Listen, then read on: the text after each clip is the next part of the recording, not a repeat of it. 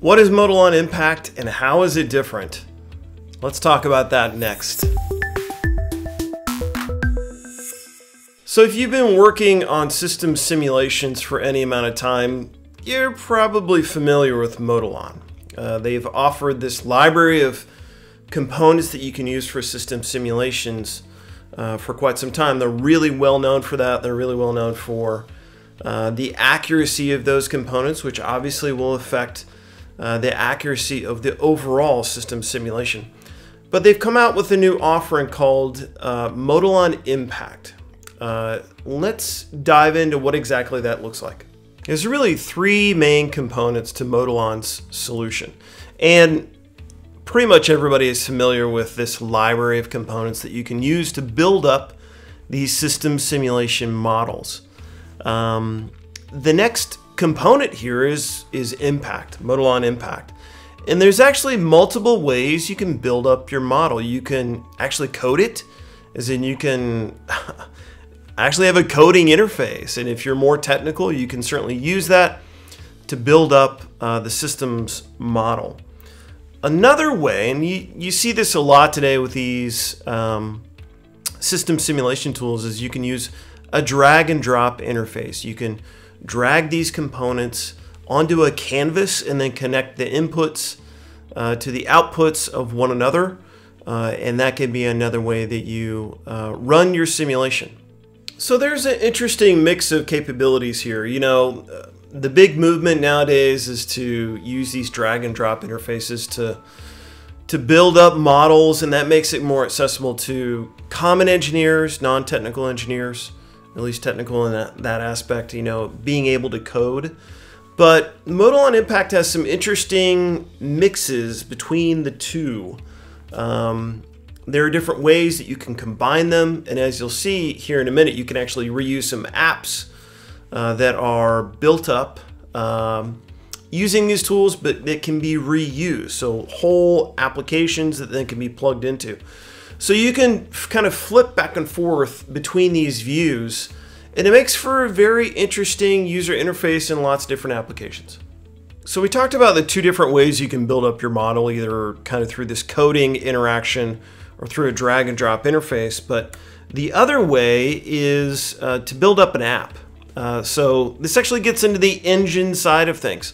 So you can take your model and have it, the engine will compile it so that it will run.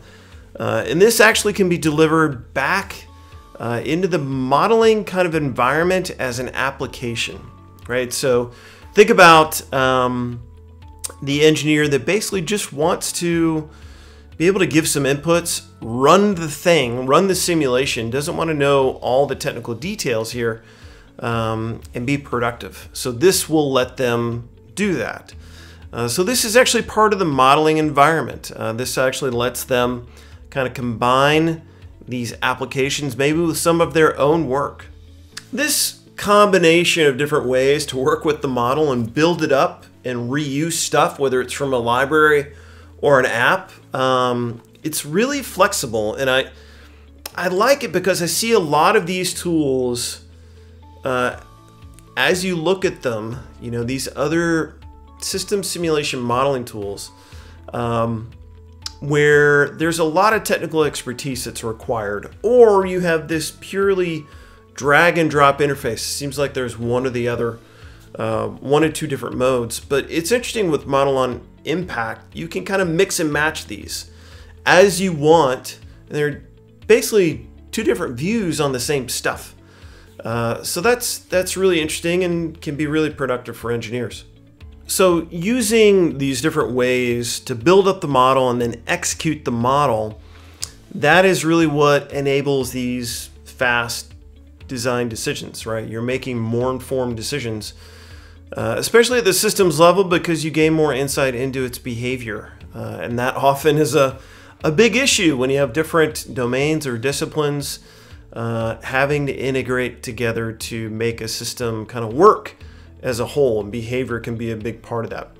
But that's not the only way that you can use Modelon's set of tools. You can actually also use their runtime environment to take one of these models, one of these applications, and then run it remotely. So you can do this maybe by streaming sensor data to it, and using it as an input and using it as a digital twin.